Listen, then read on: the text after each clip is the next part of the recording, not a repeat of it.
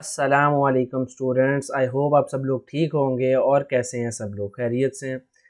अच्छा, आज हम डिस्कस करेंगे कि जो हमने कॉन्वर्सेशनल एनालिसिस के बारे में डिस्कशन स्टार्ट की हुई है, तो अब कॉन्वर्सेशनल एनालिसिस करने के लिए हमें डेटा को जो है वो कंपाइल करना पड़ता है, तैयार करना पड़ता है।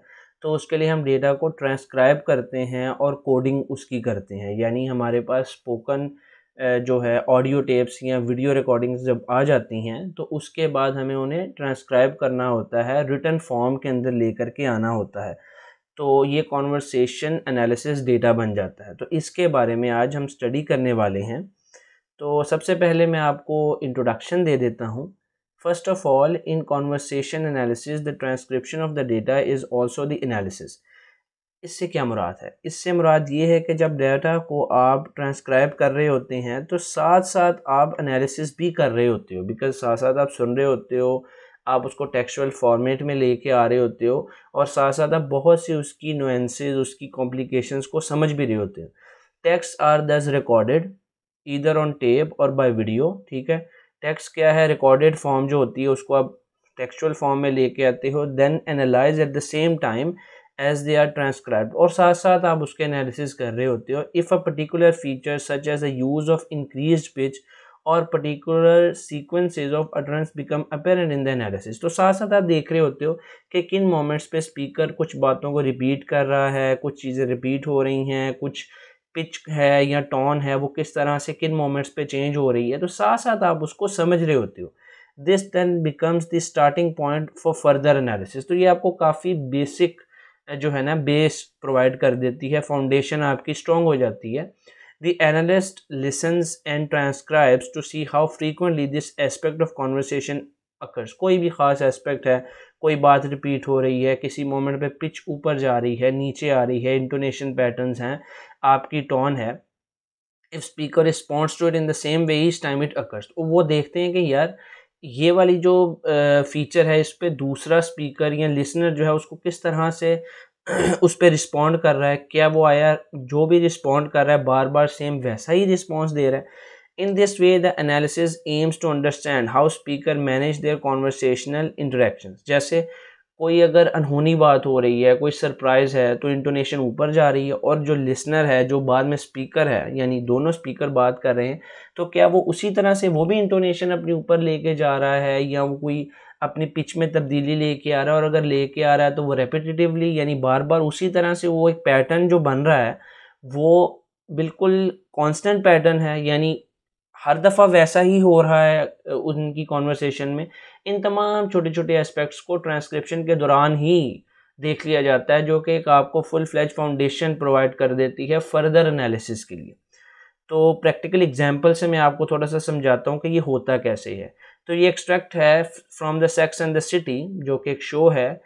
Transcribed from a conversation analysis perspective, the transcription conventions that are used in the analysis are based on the work of Jefferson। या हम खुद से नहीं कोई एनालिसिस कर रहे, बल्कि बेसिक्स हमारे पास जेफरसन 2004 में दी थी, उनके अकॉर्डिंग हम इसको एनालिसिस करेंगे। एंड आर शोन एज की to the analysis at the end of the conversation. तो ये हमारे पास की भी मौजूद होगी एट द एंड, तो हम उसको देख रहे होंगे। तो फर्स्ट ऑफ ऑल मैं ये सारा ही इसको कर लेता हूँ ताकि हम की तक जा सकें। चैरल्ड कहती है यू आर गेटिंग इंगेज्ड। क्या है इस साइन से? क्या मुराद है? Shift into specially high pitch. क्या है? You are getting engaged. ठीक है। कैरी कहती है आई through up, I saw the ring, I through up, that's normal, that's not normal. अब 0.5 इस साइन का क्या मीनिंग है? The time elapsed by tens of seconds between the end of utterance or sound and the start of next utterance or sound। यानी थोड़ा सा pause लिया उसने। I threw up, I saw the ring and I threw up, that's not normal। यानी ये उसने थोड़ा सा बीच में पॉज लिया और फिर कहा है that's not normal। फिर समंथा कहती है that's my reaction to marriage। यहाँ पर आपको कोई ऐसा फीचर नहीं मिलता। मिरांडा आगे से क्या कहती है? what do you think you might do if he asks। तुम क्या करोगी? Carry I don't know। चैरल्ड कहती है जस्ट से यस। अब इस साइन से क्या मुराद है? Prolongation of the immediately prior sound, यानी प्रोलोंग कर रहा है वो, जस्ट से यस।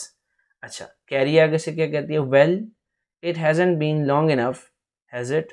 तो ब्रीफ इंटरवल है, ये भी जो है टेंस ऑफ सेकंड का ही पॉज है, और दूसरा जो हमने साइन पढ़ा है वो हमने पहले देखा था, ये भी जो है वो एक पॉज ले रहा है। Well it हैज़न्ट been long enough has it. ये फीचर सारे यूज़ क्यों होते हैं? क्योंकि हम डिफरेंट फंक्शंस परफॉर्म कर रहे होते हैं कम्युनिकेट करते हुए। इन तमाम सम टाइम हम पॉज ले रहे होंगे, सम टाइम हम इंटोनेशन ऊपर लेके जा रहे होंगे, और डिफरेंट और फीचर्स भी आगे हम पढ़ते हैं। चैरल्ड tray and I got engaged after only a month, ठीक है, after only a month लैज्ड utterance, no break और gap between stretches of talk, यानी कोई गैप नहीं है। Tray and I got engage after only a month, जल्दी से आपने बोल दिया। समंथा ने जल्दी से पूछा how long before you separated, यानी कोई पॉज नहीं। ये भी एक आपको जो है पॉइंट ऑफ व्यू प्रोवाइड करता है कि वो कितना ज़्यादा तजस्सुस ले रही है और फ़ौरन से उसने पूछा है। चैरल्ड कहती है वे together and that's what matters. अब नाउ का यहाँ पे क्या मतलब है? Specially loud sound relative to the surrounding talk. क्या है जी? वी आर टुगेदर, टुगेदर पे वो ऊंची हो गई है, एंड दैट्स व्हाट मैटर्स, फिर थोड़ा सा रुकती है, what it's right you just no, यानी क्यों वो अपनी आवाज़ बढ़ा रही है? बिकॉज वो उस पर एम्फेसिस दे रही है, एंड दैट्स व्हाट मैटर्स। फिर वो पॉज ले रही है और फिर अगली बात कर रही है, बिकॉज वो उन दोनों बातों में डिफरेंस रखना चाहती है। समंथा कैरी डजंट नो, ठीक है, और कैरी कहती है कैरी थ्रू अप, कोई उनमें यानी ब्रेकेज नहीं है, इकट्ठा उसने बोला बिकॉज इक्वल का साइन आ गया, so it might not be right, और उसने भी समंथा ने भी कहा so it might not be right, फ़ौरन से बोल दिया। यानी अब ये जितनी भी कॉन्वर्सेशन है हमने सिर्फ बेसिक एनालिसिस किया है इन फीचर्स के अकॉर्डिंग जो कि हमें जेफरसन ने दी, और हमने सिर्फ आज, बिकॉज ये तो बहुत डिटेल में हम एनालिसिस करेंगे तो ही हमें पता लगेगा कि इसमें कौन सा सोशल एक्शन परफॉर्म हो रहा है, किस तरह से लैंग्वेज की और भी बहुत सी नुएंसेस हैं, कॉम्प्लिकेशंस हैं, और रिसोर्सेज को यूज़ किया जा रहा है, वोकैबुलरी क्यों इस तरह की यूज़ की जा रही है। लेकिन अभी सिर्फ हमने इसमें स्पोकन जो फीचर्स हैं ना, ये जो फीचर्स हमारे पास आए हैं इनको स्टडी किया है, और इनके अकॉर्डिंग जो है हम देख रहे हैं कि किस तरह से ये आपस में बात कर रहे हैं, किस तरह से अपनी बात को इलेबोरेट कर रहे हैं। So that was all today in this video lecture. तो नेक्स्ट वीडियो में इंशाल्लाह हम मज़ीद डिटेल में जाएंगे। Keep watching my videos. Thank you. अल्लाह हाफ़िज़।